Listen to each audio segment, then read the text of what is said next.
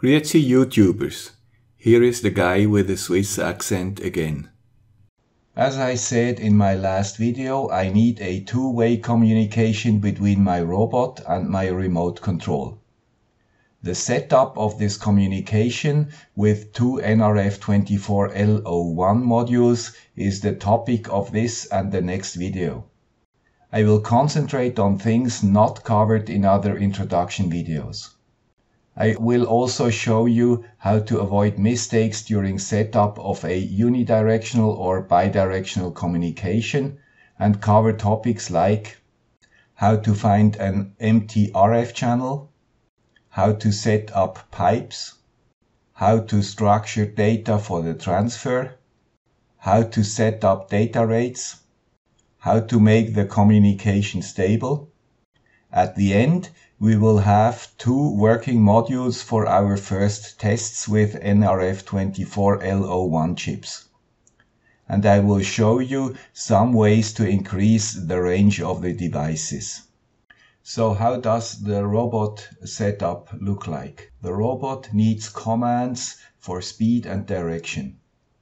So specific data called control pack are read from a joystick and transmitted by NRF24L01 modules in one direction. And the controller in the robot produces data which is important to the end user and is called display pack. These data are transmitted by the same NRF chips but in the other direction and are displayed on the small OLED display of the remote control. To do that, we have to establish two so-called pipes. Because the software for the robot is quite complicated, I use for this video a simplified setup to explain the communication. After we understand the principles, it is easy to transfer it to the robot sketch. Because the NRF24L01 chip runs on 3.3 volts, I use Pro Minis in the 3.3 volt version, connected to the NRF chip. One Pro Mini has three different potentiometers connected to A0, A1 and A2 pins, and the other is connected to neopixels. I want now to influence the color and brightness of these neopixels over distance.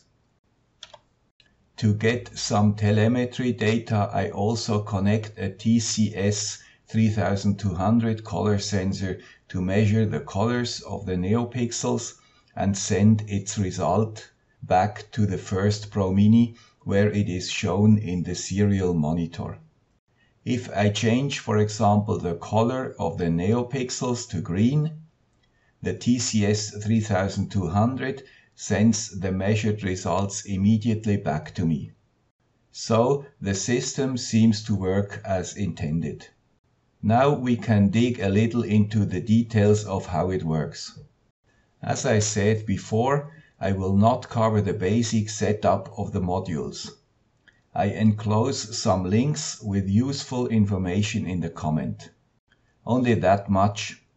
I use the official library provided in the library manager of the Arduino 1.6.5 IDE. I will show you later how you can install it. First, we have to understand that each NRF24L01 module consists of a transmitter and a receiver, and they operate on frequencies in the 2.4 to 2.5 GHz band, which can be used by everybody without a license. Unfortunately, the very same band is also used by many other devices. For example, microwave ovens may use the same band, or your access point, your laptop, your smartphone, or your tablet. So it is well possible that this band is quite used in your home. It is like in a field restaurant. Many people want to speak with many other people in the same frequency range. So sometimes it's hard to establish a communication channel to the guy on the other side of the table because the noise around you is very high. Fortunately, the NRF24L01 chips can use 128 different frequencies called channels for communication.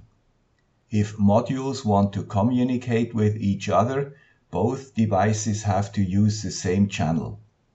Otherwise, they do not hear each other.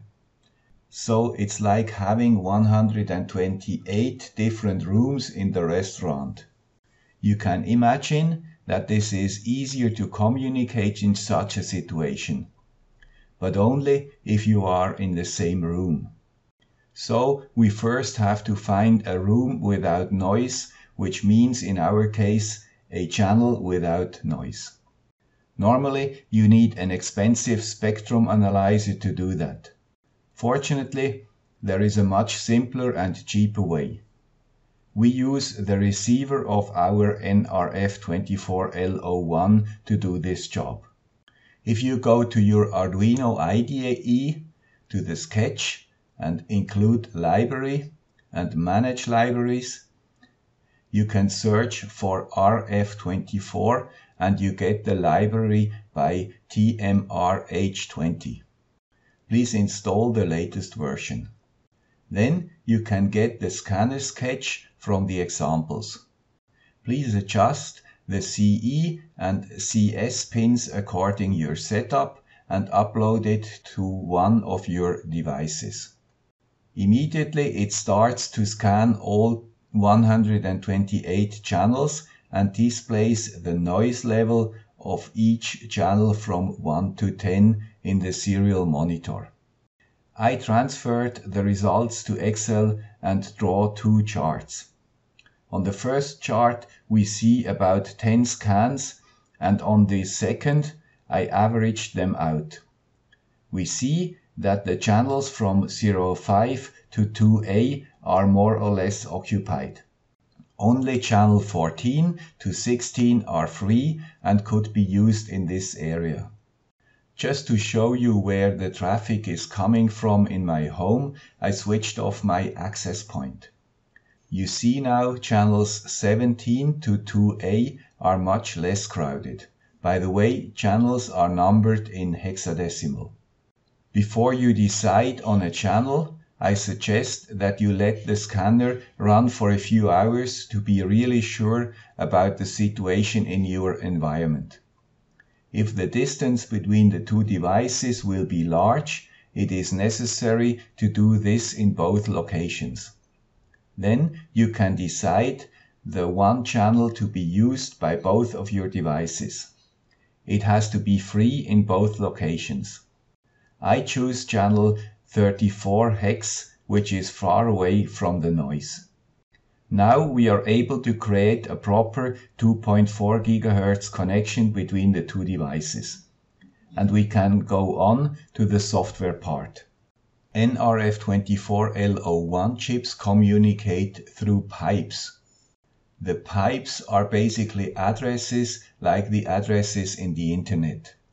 The receiver only decodes data packets with the pipe address you set in your code. All other packets on the same channel are ignored. So it is possible to operate many different NRF24L01 devices on one channel. Of course, at one point in time, only one sender can connect to one receiver. If two senders send together, then the receivers only hear noise. Exactly as in the restaurant when two people talk to you in the same moment.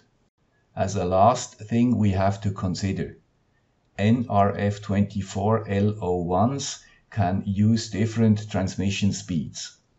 Communication only can be established if the two chips use the same transmission speed. In our case, we use the fastest speed, 2 megabit per second. You can also use 1 megabit or 250 kilobits per second if you think your communication link gets more stable because of that. So, summarized, we need to find a free channel.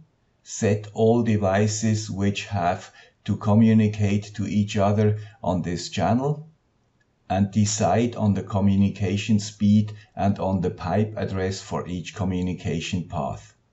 Only if all these prerequisites are fulfilled, a communication will take place. But still one problem remains. If the channel is blocked either by another NRF24L01 chip or by another device, the receiver does not get the information and the data packet is lost. This problem and other topics will be covered in the next video. If you subscribe, you will not miss it. I hope this episode was useful or at least interesting for you. Bye.